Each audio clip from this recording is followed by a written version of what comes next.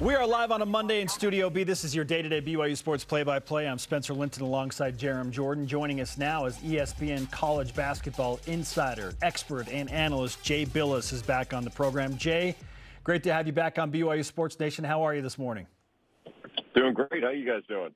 You know, I wish we were discussing another BYU win, better. And the Cougars were 7-5 and had beaten the Cowboys on the road, but they didn't. But still, we're looking big picture today. So, how at this juncture, BYU 6-6 in the toughest basketball conference in America, how would you assess what BYU has done in the Big 12 thus far? I think it's been great. I mean, I think most people expected it was going to be a rougher ride than this, going from one conference to another, especially going into what I consider to be the best conference in the country. So I think it's been high marks for BYU all the way around. And it's hard not to feel good about the resume when you look at it. Things still good. Certainly trending in a certain direction. Defensively, BYU's not played great the last couple of games. But, you know, at Oklahoma State, other teams have lost there as well. How would you kind of summarize what that loss kind of meant on Saturday and where BYU needs to go from here? Well, I mean, any game on the road I think is difficult to win. But, even Oklahoma State, they haven't had as much success this year. Part of it's been some injuries they've had at given times, but they're just not as consistent. And people tend to forget you can have good teams that have less than stellar records because they're just not particularly consistent. That doesn't mean they can't play really well from game to game. And, BYU, like a lot of teams, BYU's different offensively. They are one of the best three-point shooting teams, if not the best three-point shooting team in the country. They actually shoot more threes than Alabama, which to a lot of fans would be really surprising. But they're not a lockdown defensive team. They're good defensively, but that's not really, I wouldn't say that's their identity, is to knock people's teeth in on the defensive end. So that doesn't mean they can't get significantly better as we go through the season toward the end. But their offense is good enough to keep them in every game and have a chance to win. Jay Bilas is with us on BYU Sports Nation. You had BYU at number 14 in your own personal rankings last week. So after a loss at Oklahoma State, how much does that impact BYU's resume and where they fall in your index right now? Not very much. It doesn't affect them that much at all. I think the issue is going to be there are a lot of teams that are kind of bunched up after you get past the top couple of seed lines, if you want to try to project out the tournament.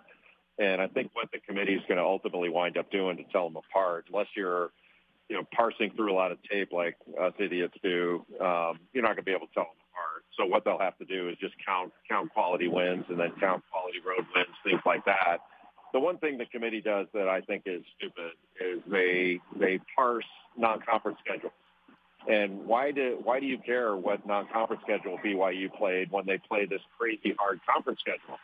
They say it's your overall body of work. So what difference does it make whether you challenge yourself in the non-conference? If you're challenged in your league and overall it gives you a competitive schedule with anybody else, I don't see why the committee should even factor that in. But nobody asked me. I just think that's kind of dumb. Hey, Tom Homo, BYU's athletic director, used to be on the committee for a couple of years. It's been fun to gain his insights as to kind of what they look at on the team sheet and whatnot.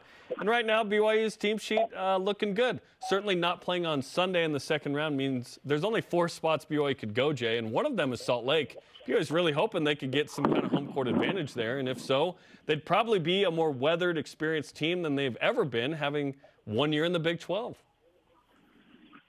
Yeah, where they go doesn't really matter. I mean, it's just gaining entry and trying to get the best seed you can, because you can get the best possible seed. And so last year Arizona's 2, and they wind up getting a horrible matchup with a team like Princeton. They have to try to guard that stuff, and it gets really difficult with your second round matchup or your second game in a weekend. Football has the luxury of at least 1 week to prepare for everything. And basketball doesn't get that. So you have to prepare for one game, then you got to turn around in a short time frame, and the players have to digest how to deal with a completely different opponent in a very short time period. So that puts some of the top seeds at some risk there. Jay, BYU hosts Baylor tomorrow, so not much time to dwell on the loss against Oklahoma State. They have a top 15 team coming to the Marriott Center tomorrow. What do you expect in that matchup, the second time these teams have met, but this time, obviously, BYU dealing with home court advantage? Yeah, Yeah, as you guys know better than most, the Marriott Center is a tough place to play. But Baylor's used to that. They play in tough places all the time. It doesn't mean they're going to do well in that environment. But playing in Allen Fieldhouse and some of the places they have to play, I don't think it'll be quite as shocking to them. Like BYU, it may be the best atmosphere in the Big 12, but it's got some real competition at least. And in their time in other leagues, it's been the best atmosphere.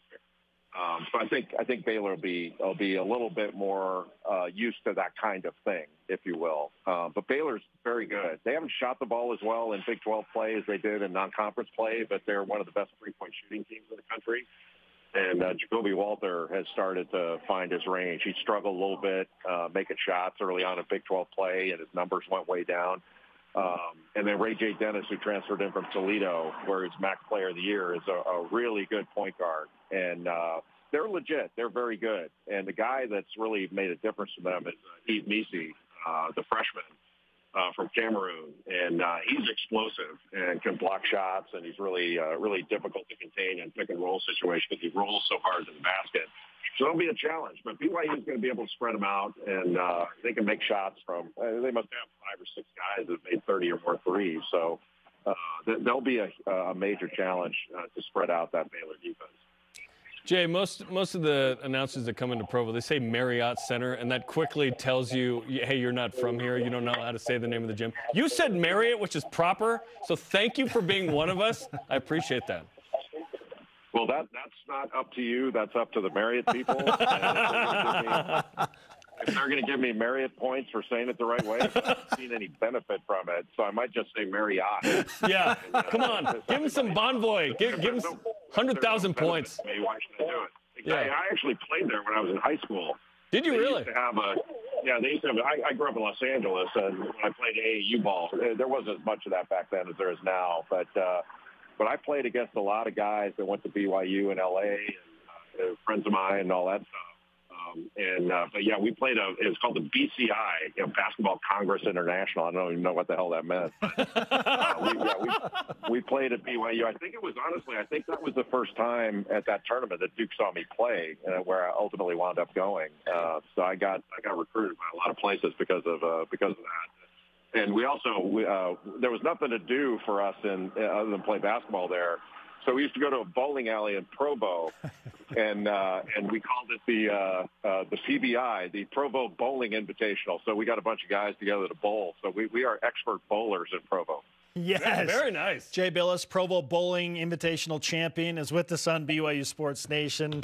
Let's tack on some Marriott points for sure. Jay, I think the question is, when can we get you back in the Marriott Center at any point to call a game or otherwise? Just call my bosses. I'd love to be there. It's been a long time since I've been there. I've done some BYU games on the road, in Maui and some different places, but I haven't had the chance to get back there in a while. Part of that was the conference affiliation thing for a little while, but now because of the Big 12, just ring up my bosses and tell them I want to go because I want to go. Okay, the call is going in for sure. BYU versus Kansas next year. I'm calling it right now. There will have to be some coffee shipped in, though. That's the only downside. We got you. I think there are enough things around campus that can accommodate that. It's not just a bowling alley now, Jay. We got you. Oh. All right, Jay. As far as BYU's resume goes, your good colleague Joe Lunardi has BYU as currently a 5 seed. Maybe they drop a seed line after the loss to Oklahoma State. But in your realistic opinion, what's the ceiling for BYU? How high could they go without fully putting on these blue-goggled lenses that sometimes BYU fans do? I really don't know the answer to that. I mean, with all respect to what Joe does and all these bracketologists, there's nothing I care less about than where somebody is today. Because they always say if it ended today, it doesn't end today, and that always puts outcome over process. And the process is play the game in front of you and get better so that you're at your best in March. And that's what the coaches are saying. I mean, I don't think the teams are looking at this going, I know some of the coaches do look at this stuff for their own edification, sort of the idea that, hey, if we go 3-2 in this stretch, we'll be in better shape, or this game means more for our resume, but the players, that doesn't get you any wins to focus on that stuff. It doesn't help you. And I'm more of a process guy. But look, the good news is BYU is really good. And I don't think there are very many teams out there, if any, that they cannot beat. It's just the list of teams that can beat them is probably a little bit longer because of the nature of this year. I don't know exactly what it is because we don't have all the data, but I tend to think the transfer portal, especially, and then NIL to some extent, has spread talent around more, which is what I anticipated would happen and what every reasonable economist anticipated what would happen. And that's what most fans said they wanted. So it's a little bit harder to tell some teams apart resume-wise. And that's why for the committee, it's going to come down to a counting exercise. And I don't know, honestly, it should be any different because I'm not sure that I would trust a committee to decide, well, they looked at us play and they think that another team's better than us. I'd rather they do it based on how many games did you win against what quality competition, how many road wins, and then just slot it that way. That's a lot easier than trying to say, well, Purdue's offense is really good against zone. I don't want them making that determination. You've been outspoken over the years about different NCAA issues and whatnot. What's sort of top of mind of, hey, we need to address this moving forward? Because there's a lot of discussion, obviously, about transfer portal, NIL, and whatnot. Conference or expansion of the NCAA tournament is always discussed. What's number one on your agenda item of we need to address this? Well, I mean, if it's off-court issues, the NCAA is staring down some court cases that are going to cost them billions of dollars, and they're going to lose them. And to me, it's a no-brainer. The simplest and smartest thing to do running a multi-billion-dollar entertainment industry is just take the restrictions off and tell these institutions you can pay whomever you want, whatever you want, in whatever fashion you want. And it'll be a recognized market. It won't be very difficult. They'll sign the players to contracts. If you can sign them to a letter of intent, you can sign them to a contract. It's not that hard. And coaches say, well, it's transactional. It's always been transactional. You either offered a player a scholarship or offered them a walk-on position. They signed a letter of intent. It's not difficult. But if you sign them to a contract, you bargain with the player, and the player has bargaining rights, and they say, we'll pay you X amount of dollars, but we want a buyout in the contract. We want a provision that says if you become academically ineligible, the contract's terminated. If you get arrested or run afoul of the law, the contract's terminated, things like that. And there can be player protections in there. If the player wants health care or something like that, you can bargain for it. Not that difficult. And, it works for the rest of American society. The idea it wouldn't work for college sports is kind of asinine.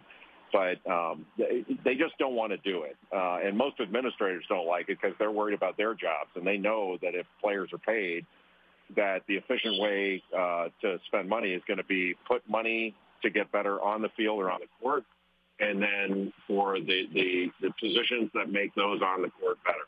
And they're going to eliminate a lot of these needless administrative positions, just like a bank would eliminate having 100 vice presidents. You don't need all that. And that's one of the reasons they don't want to do it. And part of it is, college sports still looks at the money they bring in as their money. And so if a player gets any of it, they're going, wait a minute, we're giving the player our money, and it's not their money. That's the problem that they have, is they have to wrap their heads around they're running a business here.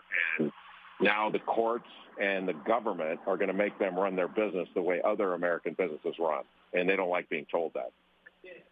Jay Bilas of ESPN is on BYU Sports Nation. Jay, just a follow-up question there. What's an appropriate or realistic timetable to make an adjustment like that? How long do you think it would take if the NCAA just said, okay, you can sign these players to contracts and pay them whatever, whenever? Like, how long do you think that would take to legally implement and get moving? They could do it tomorrow. They could just say no more restrictions. And look, it's really interesting to me that we seem to think this is so difficult because we've always had these restrictive rules on players that violate federal antitrust law. That's established. The way the NCAA operates is a cartel which unilaterally places wage restrictions on one class of person, that being the athlete. That's illegal, and they now know that. The Supreme Court has said it. They now know it. If they said tomorrow, you could do it. You could just pay them whatever you want. It would work just like it works with hiring an athletic director, hiring a coach or an assistant coach. You know, the university president and the leadership at BYU isn't sitting up at night going, oh, my God, like, how are we going to run this university? Like, do we pay the landscape professional the same as we pay the provost? Do we pay the secretary of the basketball office the same as we pay Mark Pope? I mean, they work just as hard and they're just as valuable. I mean, what do we do? They don't do that. It's not that difficult. And it's funny how in no time they could put together a 12-team playoff and sell it for over $8 billion. They figured that out, and they weren't worried about who's getting what. They could do this tomorrow. It's not that difficult. Follow him on X at Jay Bilas. And, Jay, we wish you were with us tomorrow night in the Marriott Center calling Baylor BYU. That's not the case, but you're still very busy. So where can college basketball fans catch you this week? They can hit their mute button on Wednesday night when I'm at I do Duke at Miami, and then I'll be in Texas, Kansas on Saturday. So get the mute button ready. It's very effective. Hey, Big 12, baby. Let's go. Back in the Big 12 this weekend. Jay, we appreciate your time. We know how insanely busy you are, and thanks for making some time for us on BYU Sports Nation. My pleasure. Thanks for having me.